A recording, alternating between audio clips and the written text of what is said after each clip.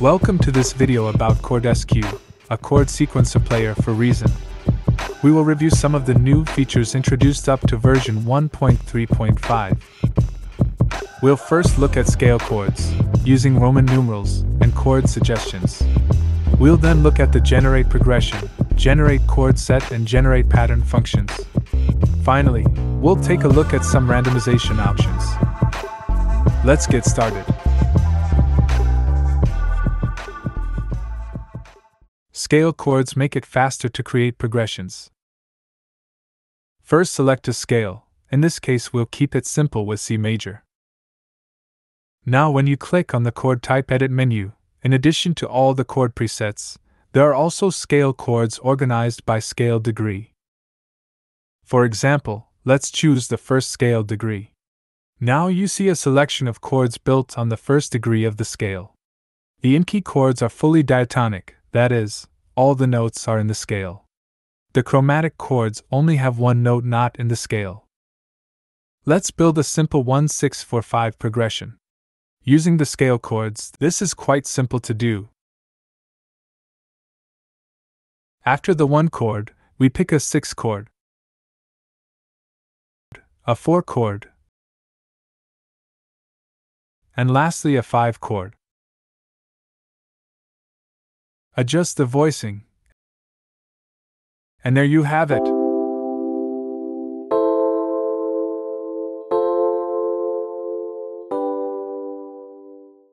Once we have the basic progression, we can use scale chords to spice things up. Like this, for example.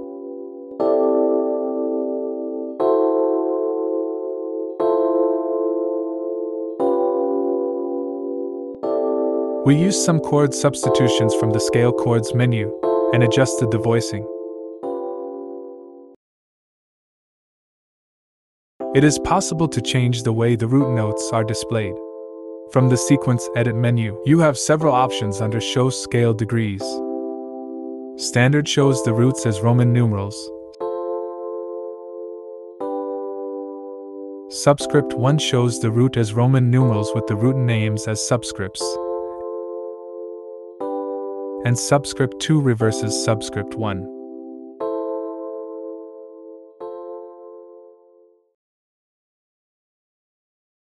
Another way to build progression is by using chord suggestions. These are available from the chord type menu for a number of selected scales. In this example in C major, after the first step, we use suggestions for the remaining chords.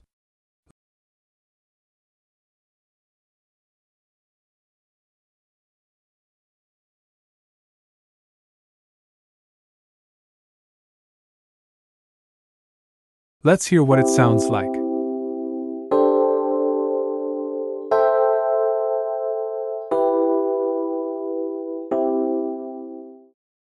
From the sequence edit menu, we can use the optimize voicing option. Let's hear what it sounds like now.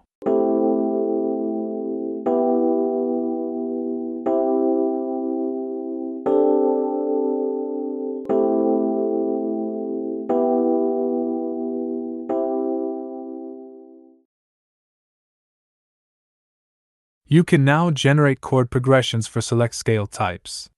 First, select a scale and a key. The currently supported scales are major, minor, Lydian, Mixolydian, Dorian, Phrygian, and Locrian. In this example, we'll use C Lydian. When you open the variation edit menu, you'll now see that the generate progression menu item becomes active. From here, you can generate progressions of 2 bars, 4 bars, or 8 bars in length.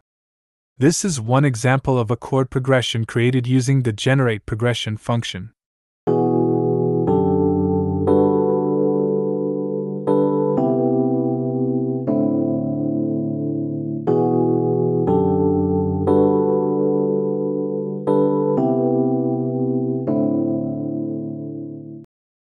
A new handy feature is the current duration option. This is useful when you want to keep the rhythmic pattern the same and only change the chords. As you can see, the chords are changing, but the steps' durations remain the same. Here is a shortcut tip. Instead of opening the pull-down menu, you can simply shift and click on the downward arrow to repeat the same menu action again. A green dot appears whenever the shortcut is available.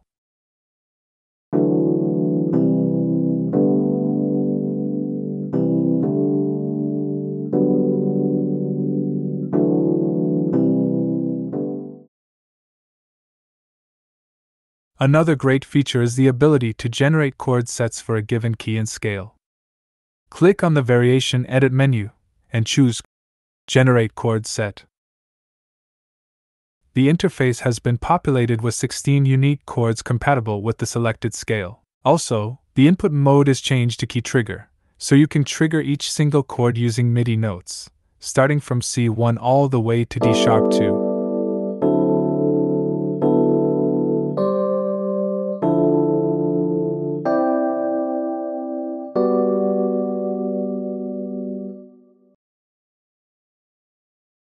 The Generate pattern from the Duration Edit is a convenient way to quickly create patterns. You have several options available for different bar lengths. Here is a 4-bar pattern, and here an 8-bar pattern. Another useful function is the Resize pattern, where you can half or double an existing pattern. For example, here we are resizing an 8-bar pattern to 4 bars. Chord randomizations can be useful to come up with new chord progressions starting from an existing one. If you open the chord type menu, you'll see the randomized chord type entry, with options from 25% to 100%. If we choose 100%, the chord type is randomized every time the step is played. Now we hear a different chord whenever step 1 is playing.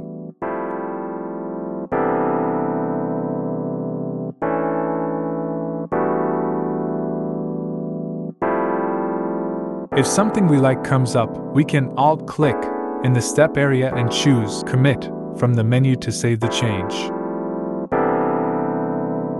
A similar thing can be done for the voicing. Let's randomize that as well at 100%.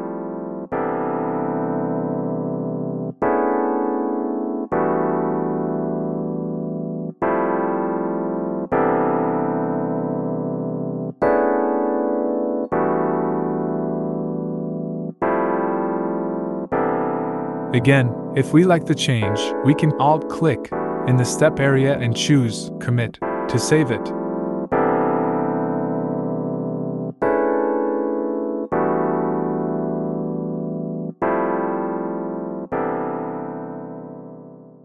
An extreme but also fun use is to set some steps with 100% randomizations.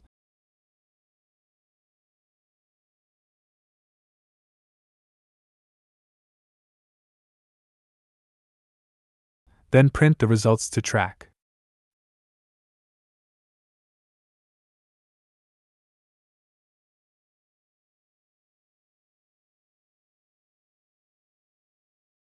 A great way to uncover happy accidents. Well, this is about all for this video. If you want to learn more, head over to the Reason Studios shop and look for the ChordSQ product page. There you'll find the links to the What's New guide and the product manual.